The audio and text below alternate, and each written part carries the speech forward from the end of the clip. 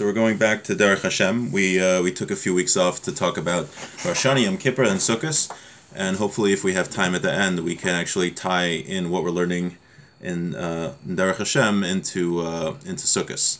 And I want to thank, as always, Leah Goldman for organizing the class, and she asked that we all daven. This class should be in the merit of Miriam Bas Yehuda Leib, that she shouldn't be cremated. Wow. And if everyone could please daven. Miriam Bas Yehuda Leib. Okay, so we are continuing from Chelik Aleph, Perek Hey Os Ches, which is 158, and we're talking about the source of evil.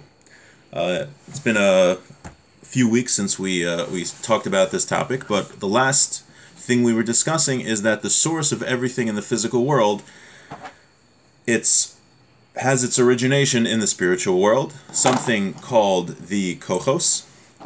And these kochos are the source of everything in the spiritual world, everything in the physical world, and we are all connected to them, and it's mishtalshel, it comes down to our existence, but the original source is these kochos, this very lofty level. So everything in the physical and spiritual has its source in these kochos. But what we're going to learn tonight is that there's a fundamental difference between the creation of good and the creation of evil. How Hashem created good versus how he quote-unquote created evil. So let's see what put my notes. Okay, so let's start. V'tzarich sheteda, one should know, ki hine, afal pi shebe'em asibas kol inyani atov b'chol makom shehem, perish ben bekochos ben betodeseyem, hine hi, he'aras panav yizbarach moshe zacharnu, v'sibas ra b'chol makom shu, helam haraso.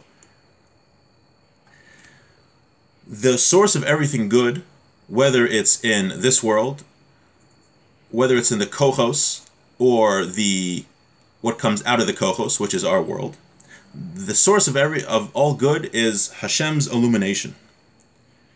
And the source of all evil, whether it's in the kochos or whether it's in our world, which is, again, the tolda, the reaction, it's probably not the best word, what comes out of the kochos, the source of all evil is the lack of illumination from Hashem. So the source of good is Hashem's illumination, and the source of evil is the lack of Hashem's illumination. Amnom.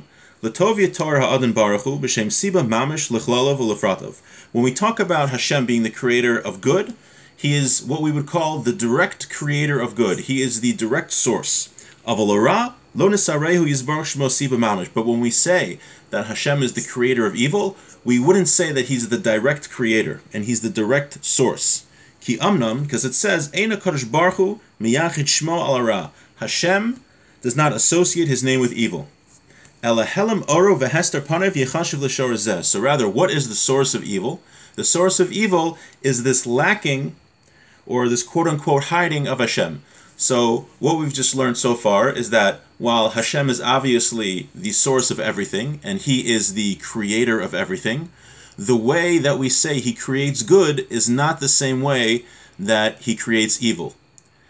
And the Ramchal is going to expound on this idea. Kizehu sibaso be'emes. V'zeh al tzad heder hatov.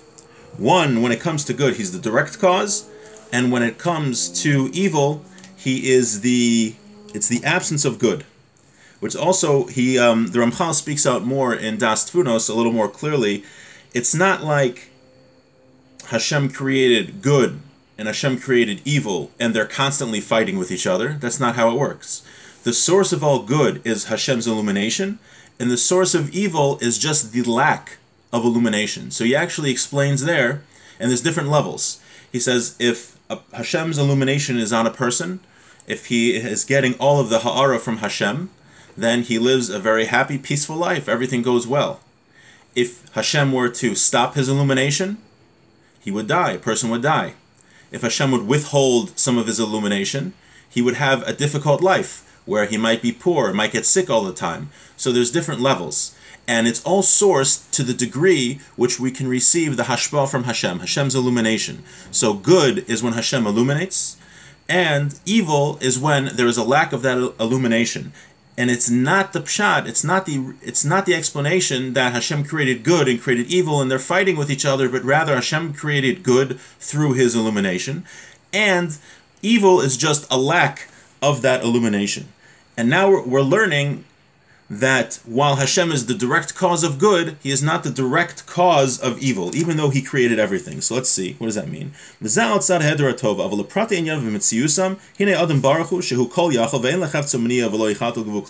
is all powerful, and there is nothing that he can't do.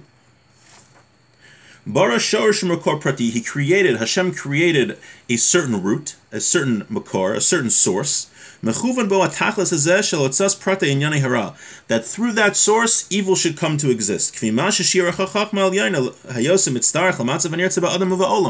the degree that Hashem wanted man to have in the world. Meaning because we know, like we learned earlier in Derech Hashem, that there has to be good and evil in the world so that man has free will. If everything was good, then there would be no free will and we couldn't get reward, because the whole purpose of creation is that Hashem wants to be meitiv, wants to do good to creation, and the best good is when we earn it ourselves, because when we earn it ourselves, we become similar to Hashem into some level, and we can only earn it ourselves if there is good and there is evil. And we have a choice. If everything was good, we wouldn't have a choice. We couldn't earn anything. However, the way he created evil, so Hashem wanted a certain level of evil to exist in the world, for that choice to exist.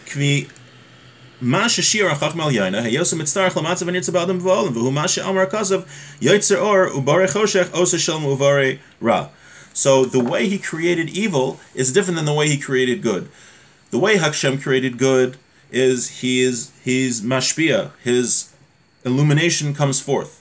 The way that Hashem, quote-unquote, created evil is he created a certain root that was lacking some of his illumination, and through that root, the word he used, concatenated down, the result was that by the time that lack of illumination reached our world, or reached lower worlds, that lacking of illumination produced evil. So that would be the source, I believe, of mazikin and other negative spiritual forces. So why Hashem directly creates good, evil only exists why Hashem creating this shoresh, which is lacking some of his illumination, and then the byproduct of that is evil, which comes into existence. And that's why the verse says, the verse that the Ramchal quotes here is, he says, Yotzer or ubore choshech, ose shalom uvore ra. When it comes to light, it says Yotzer, it says Yetzira.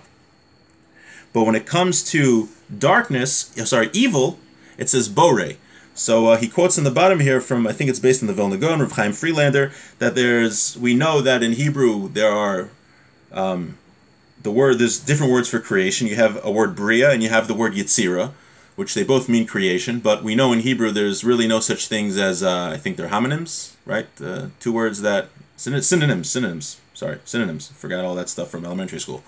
They're not synonyms, they're not exactly alike.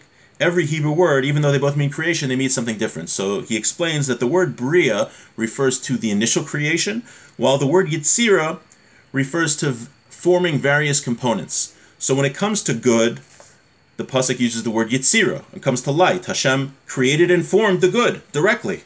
But when it comes to evil, it uses the lashon of Bria, because Hashem only created the original source that evil would come out as a byproduct of. Okay, any questions so far? Okay. Just want to double check something here.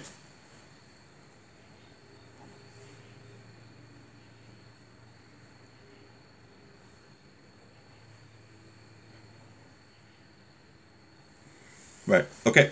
We touched on all that. So let's continue. Ve'inyan ha-shorish hazeh, hu klal kochos shonim, yishtalshel mehem in yanei achisaron v'haros kulam b'chol b'chinei seim. This source, these kochos that Hashem, that exist with some of Hashem's illumination lacking, they are mishtalshel down, and all types of evil and shortcomings, chisaron, he uses both terms here, chisaron, lacking, and downright and ra in evil, And all of their aspects come from this source. Bein ma shenagel nefesh, bein ma shenagel l'guf, whether it's relevant to a spiritual thing, or our souls, or whether it's relevant to our bodies. B'chol prateim l'machlok yisayim, according to all the aspects. And he says we're going to speak more about this in the second section.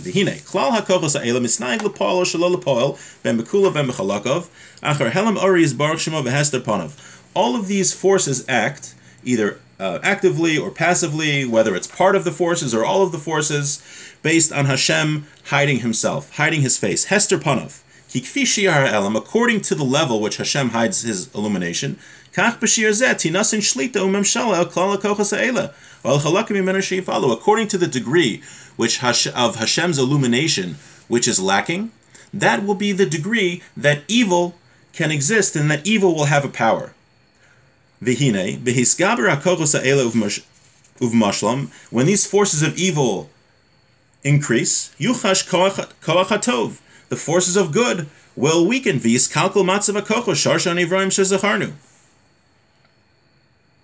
And the sources of these kochos will be messed up. The sources of everything which in creation, which is these kochos, will be miskalkel. They will weaken, and everything which comes out of them will weaken. And when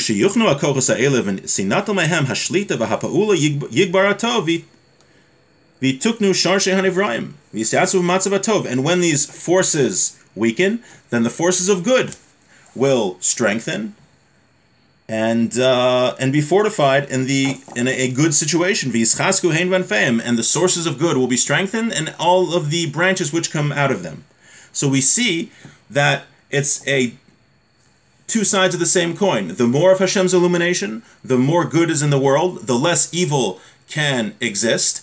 The more evil which exists, the more subjugation of Hashem's illumination there is, and which produces everything bad in the world. Like we said, different degrees of illumination. If you look at a person, a lot of illumination is going, then he's living a happy, nice, easy life. If it stops, he's dead. If there's lacking illumination, he'll have more problems in his life. He'll have to exhibit poverty and sickness and all of those horrible things. And he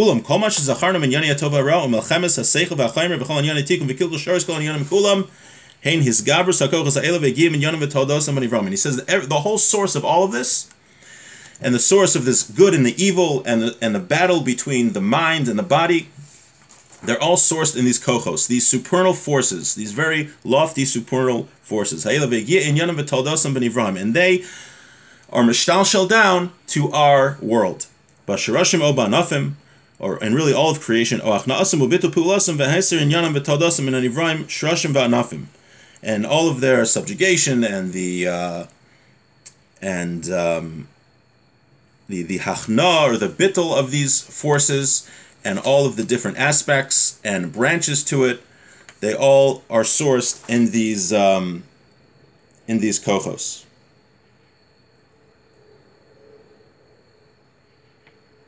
So through the strengthening of the kochos of good, there's more good in the world, because everything is sourced in these kochos. So just 1 second, let me just look here for a second. Right. So the more of Hashem's illumination that exists in the world, the less evil there will be. Sorry, I just lost my train of thought for a second. Someone just has a question. I'll get back to the question in just a second. But again, just what we said from the beginning is that the source of Hashem is the direct source of all good, whereas he is not the direct source of all evil. Rather, there is a koach which is lacking some of Hashem's illumination, and the result of when it comes into the lower worlds is that evil is created. And part of our mission is to bring that illumination into the world. And when more of Hashem's illumination, how do we do that? Obviously by Torah and mitzvos, and by following what Hashem says. And the more illumination that exists in the world, evil will be subjugated, because the more that Hashem is light is in the world, and the less Hester Panim, the more goodness will be in the world. And that's why it ties into Sukkos, because every day we know there are 70 cows that are slaughtered, are brought as a sacrifice in the temple for the Shivim Umos, and we start with 13 cows, and I believe we go to 6 cows on the last day, or 7, I forgot, whatever adds up to 70, and it represents that these 70 cows were going 13 down to 7 to show the bittul of Ra, the destruction of evil, that every day of Sukkot, the forces of evil are getting weaker and weaker. And how does that happen? Like we said, by increasing the illumination of Hashem, by getting Hashem's ha'ara into the world. And that's what happens when Mashiach comes, that all the Shivim Umos, the 70 nations, will say, oh, the Jews were worshiping Hashem the entire time. Now we want to worship Hashem, and they're going to come to us to find out what's the proper way to serve God. And the whole world will know the truth of Hashem and His illumination. And when Mashiach comes, the illumination will be complete and it will be good. And that's why, if you look in the Haftarahs of Sukkot, you'll see that it talks about Yemos HaMashiach, what the world is going to be like. And it's very interesting in the Achros Hayamim Sukkot, and we all talk about the last day of Sukkot. We say the Yehi Ratzon about eating in the sukkah of the Leviathan, Levyason, which is also connected to the end of days. It says that tzaddikim will participate in the Suda of the Levyason. So we see all these ideas of the Achros Hayam, of the end of days, relating to Sukkot, and that really comes about through the Bittul of Ra, the destruction of evil, which is represented by the decreasing number of cows, the parim, that are brought every day of Sukkot. So I just see there's a question here. So someone asks, sometimes that things look bad, but they're actually for the good. So I was actually thinking that when I was learning this, meaning he's quoting the Ramchal here in Das Tfunos, that when the Shefa is, when Hashem's Shefa is lacking, then, a person will be sick. But maybe sometimes, Hashem wants a person to be sick for a different reason, or he's Yisurim Shal Ava, or maybe he needs to grow from it. So that's a very good question. I was wondering this myself. I wasn't exactly sure how that all fits in. But definitely, in general, what he's saying, that evil isn't a separate, it's not like we have a battle between two equal creations that Hashem made of good and evil, but rather evil doesn't exist when Hashem's illumination can come into the world. It's only when there's a hester, when there's a lack of Hashem's illumination, that evil can exist. So I didn't answer your question, but I'll try to look into that, because I think it's a very good question. Any other questions or comments? All right, great. Thank you to everyone for coming. I think this was more productive than watching the vice presidential debate, and definitely. Thank you very much. Thank you. It's definitely more conducive to bringing light into the world than watching Mike Pence and Kamala Harris. So, have a good night and Chag Sameach. Chag Sameach. Good morning.